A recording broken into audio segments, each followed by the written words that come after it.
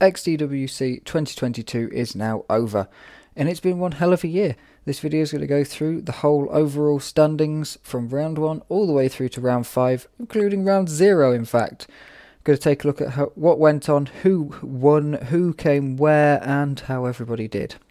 The background footage for this video is going to be the random runs videos from Morosofos, but for round 0 we are going to be starting off with my video of my first run through. Round 0 was supposed to be a tutorial type map, but it also had a sort of side challenge mode to it. A very difficult 2-minute long at the absolute peak map, which was taken by Mac. Juhu came second, Thorek third, Malice fourth, and Farius fifth. And we had on that one, we had 43 completions, with Catfish only taking part in round 0. It was an incredibly good map. It was really challenging to do. I enjoyed playing it a lot. I think I'm going to go back to it and take a look. I didn't play it personally too much, and a lot of people I know didn't grind massively for it, just not wanting to burn out. But everyone who did play it, that was a good indication of who was really going and who was going strong. From having watched Mac's run, I'm sure that this can be taken sub 2 minute, and if it was a proper round, I'm 100% certain it would have been sub 2 minuted. But again, due to people not wanting to burn out, not wanting to put that max effort in, it wasn't sub 2 minuted. We move on now to the first proper round, round 1. This was a very hard strafe map. Not hard as in finishing, but hard as in you had to hit your strafes perfectly. It's made by Mirio, a master of making everybody's hands hurt, and it got to the point where even the top 40 were resetting runs if they didn't get a circle jump above around 550. At the end of this round, Dizzy, with an incredibly clean, crisp run, took first place. Mac in second, just a few tenths behind, which is a hell of a lot for the speed of this run. Knight in third, Sulphur fourth, Juhu fifth, Farius sixth, Snow seventh, coming over from Defrag in Quake 3, Nero in eighth, Morosofos ninth, Vert 10th, ECAS 11th, PSJ Enco in 12th, Rainbow Shadow 13th, Malice 14th, Blackwolf 15th, Nature 16th, Collapses 17th, Thorek 19th, Ignitus 19th, Thorek 18th, Shirasaki coming over from Warsaw 20th. The slowest player to complete this map was Dr. Jaska, who put in a time of 1 hour, 59 minutes, 58 seconds, 0.92.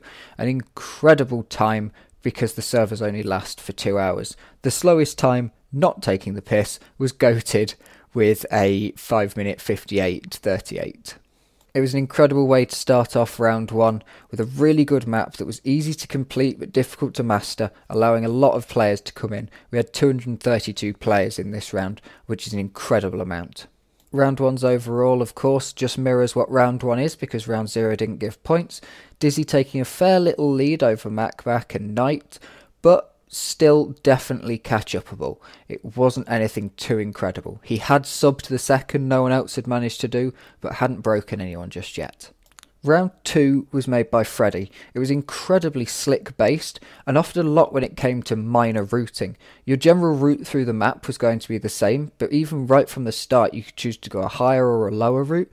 That would send you into a different place through the next section, an ant hole, going over the top, going all the way around the top, so many different routes of which ramp to hit and which speed. Everybody was changing up their route throughout the week as their speed increased, or they came through on a different angle due to where they were hitting before. It was an incredibly good map and really improved my own technical skill and that of many others, I'm sure.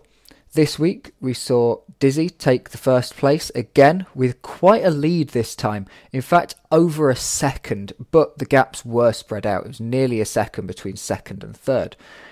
The overall goes Dizzy first, Knight second, Mac third, Kool-Aid fourth, coming over from Quake 3, but often plays Defrag in Xonotic.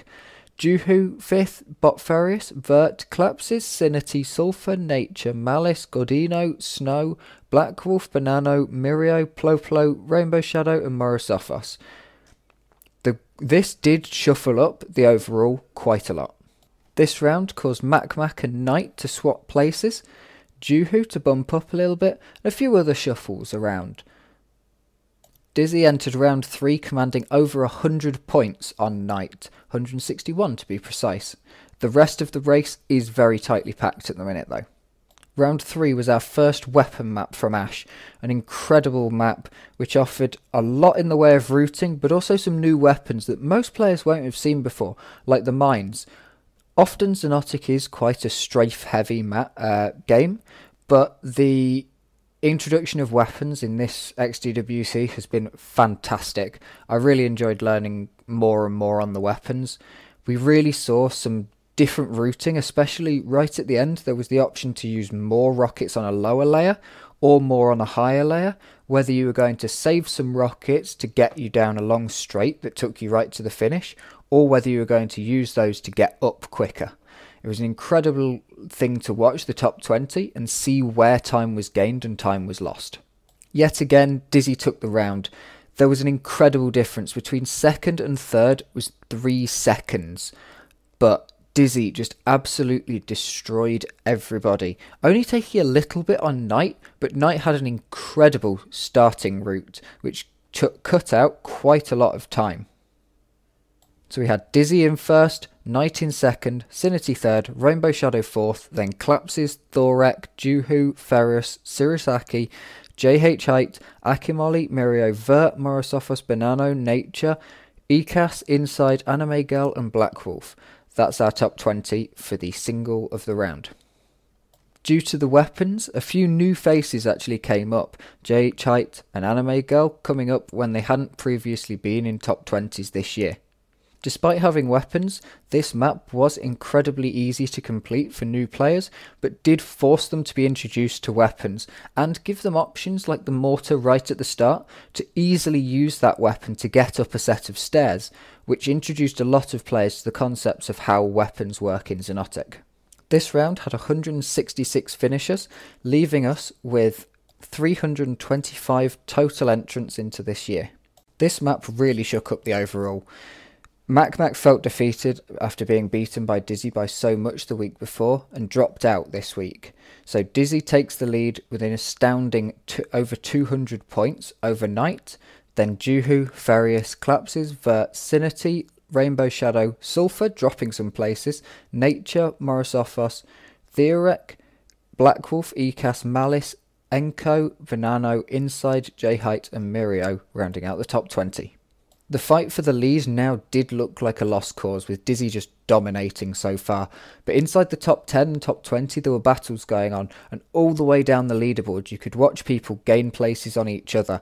It was great to see so many people picking their own fights between each other, no matter how far they were down on the leaderboard. Round 4, and we're back to strafe heavy, this time with a technical strafe map by Spike, having us start with a drop down that made us really work out how to get the most speed, then to bounce over 2 sections of open lava, round a corner, up a ramp and carrying as much speed as possible, once going round a corner then down, hitting a ramp or not hitting it if your spacing would be to take that, onto some slick and slick as fast as you could into the finish. This map was once again very easy to finish, but very difficult to master, and we really saw that as we got into the top 10, we saw people just not losing speed on the up ramps, and certain people even trying incredible pipe tricks. Dizzy once again took the win, but not by as much as you'd think. Again, this map was very tight, but he did take half a second off of Knight. Knight came in second, Juhu third, Ecas fourth, then Farius, Rainbow Shadow, Collapses, Vert, Shirasaki, Morosophos, J-Height, Black Wolf, Gordino, Enko, Ploplo, Fugo, Akimoli, Malice, Banano and Nature. The switching back and forth between strafe maps, slick, then weapon and then back to hard strafe really threw in a mix this year that meant that we didn't have the same people in the top 20 every week, and the people who were there every week really deserved to be. Nature managed to make it into the top 20 every week this year. As more rounds got played, the points gained were meaning a little bit less to which positions you could gain. Not so many people dropping massively or gaining massively, but a few people did shuffle around. We've got Dizzy now commanding well over 200 points on Knight, then Juhu, Ferius, Clapses, Vert, Rainbow Shadow, Morosophos, Ecast, Blackwolf, Nature, Thorek, Enko, Malice, J-Height, Sinity, Banano, Gordino, Shirasaki and Inside to round out the top 20. Round 4 had 164 entrants, leaving us with 370 total entrants into XDWC. On to round 5. The final round. So far, Dizzy had absolutely dominated everybody, and unfortunately, on another weapon map, this was no exception. This map was fantastic. Probably the best XDWC map I have ever played, including Defrag World Cup maps from Quake 3. I think this is my favourite World Cup map I've ever played. It's an incredible branching paths, multiple choices, heavily weaponised map. You could shoot spots to make more. Everybody had a different route for this map. Everyone had a little trick. As we went through the top 20, we saw where people gained, where people lost. Nobody, not even Dizzy, had a perfect run. But he got damn close, being over 3 seconds ahead of Rainbow Shadow, while Rainbow Shadow and Knight, second and third, were separated by just 2/100ths of a second. In the top 20 for this week, we have Dizzy taking the win, Rainbow Shadow in second, Knight in third, then Shirasaki, Ferius, Juhu, Clapses, Thorek, Mirio, JH Height, Gordino, Lamvilla, Vert, Malice, Banano, Akamoli, Ploplo, Craven, that's me, Blackwolf and Nature. I think one standout performance this year is Nature, having made it into the top 20 every week, but not being in that kind of top 10 of guaranteed top 20s, where you think even if they have a bad week, they'll probably still fall into 18th or something. Incredible performance from him. This week was a difficult map, but despite that we still had 130 finishes, with the slowest of those being A2 Cat taking 24 minutes 26 seconds .08, which is a long time. But they did complete it, and they did, damn it. This leaves us with an outstanding total of 395 players this year, many of whom completed every map, or nearly every map. There's a lot of people obviously who played just one map and left, but a lot of people put some decent time into this XDWC and enjoyed it. And of course, in the overall, we have Dizzy at the top, winning every map this year by an incredible margin. Dizzy is our 2022 champion. Knight, valiant fight, coming in second. Juhu third. Furious fourth. Clasps fifth. Lover Rainbow Shadow sixth. Then Vert, Theorek, Morosophos, Ecast, Blackwolf, Shirasaki, J-Height, Nature, Malice, Banano, Gordino, Akamoli, Sinity and Mirio managing to make it into the top 20 despite his computer being consistently broken since round 2.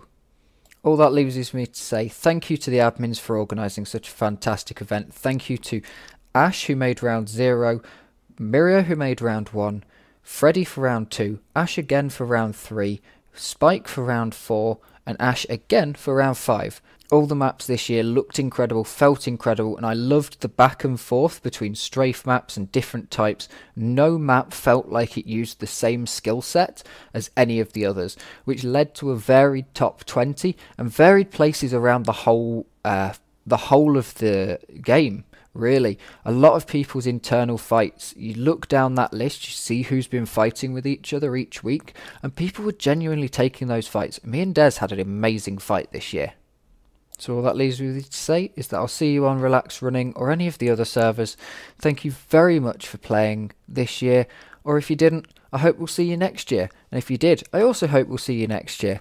Thank you very much for watching this video. Thank you for playing the game, and I will see you next year with more videos. Cheers.